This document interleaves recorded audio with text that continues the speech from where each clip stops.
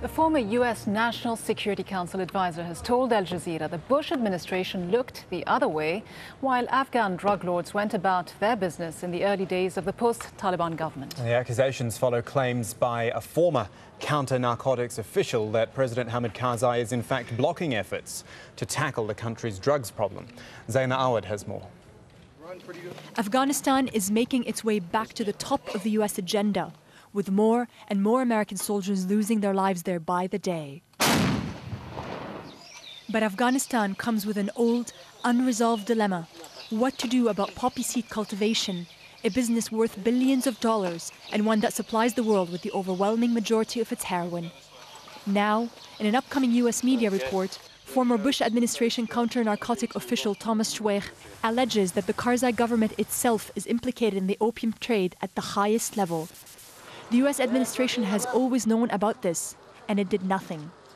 In an extraordinary admission to Al Jazeera, former U.S. National Security Council Director for Afghanistan confirmed this on record. Certainly when I worked this issue at the White House in 2001, 2002, we were made aware, very clearly aware, that the highest government officials, including the Minister of Defense at the time, were drug traffickers. And there was a serious question about what would we do, how would we get aid into Afghanistan and deal with this Afghan government. The report also points out that instead of fighting drugs and corruption, Karzai appointed Izzatullah Wasifi, a convicted heroin dealer, to his inner circle in government as anti-corruption committee head. Karzai was quick to deny the charges, saying, "Afghanistan never takes the blame for the drugs threat. Without a doubt, some Afghans are drug smugglers, but the majority of them are the international mafia who do not live in Afghanistan." But the report insists that the drug mafia is primarily local and deeply integrated into the government. The U.S. administration decided to ignore this overarching reality. Drugs, it said at the time, was not their problem to sort.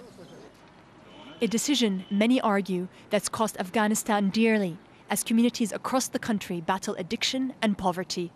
Zaina Awad, Al Jazeera. Let's go live to Valencia in Spain and speak to Jorrit Kamminga. He's from the international policy think tank, the Senless Council. Mr. Kamminga, many thanks for your time. I guess the crux of this whole report that we've seen in the New York Times newspaper is that drugs was never an issue for the United States in Afghanistan. I guess my first question is, do you agree with that? And if so, why was it never an issue?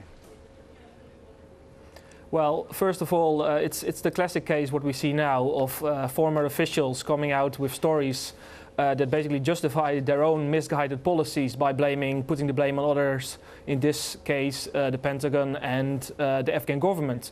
Definitely what we should do is to avoid this kind of blame game. That's not what the Afghans need, what the Afghan population need. Instead, we should really indeed ask the question, what have we done in the past few years when it comes to counter-narcotics, and have our policies actually made things worse?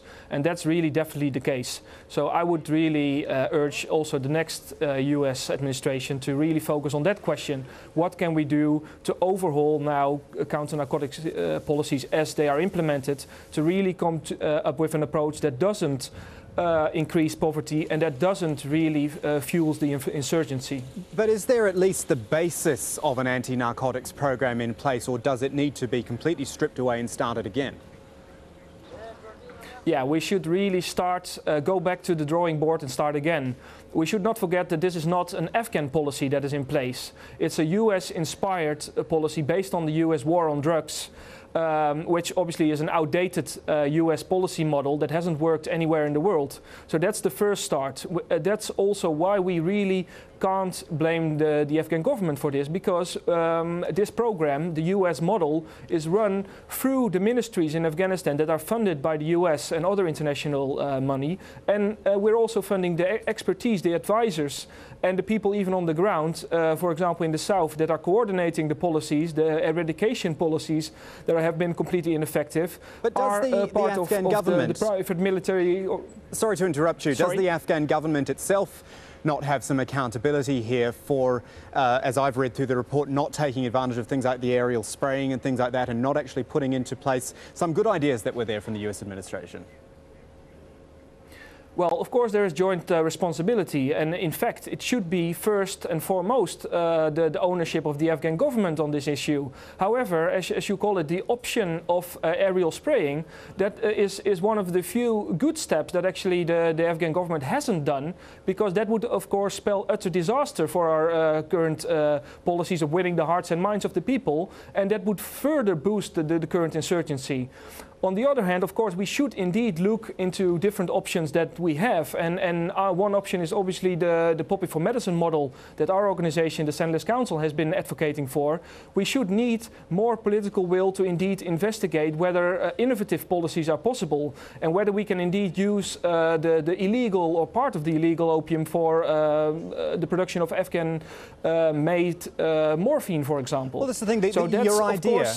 Your idea of poppies for medicine is a very good one and a very worthy one. However, the big issue with the poppies is that there's so much money involved in the opium production, I guess.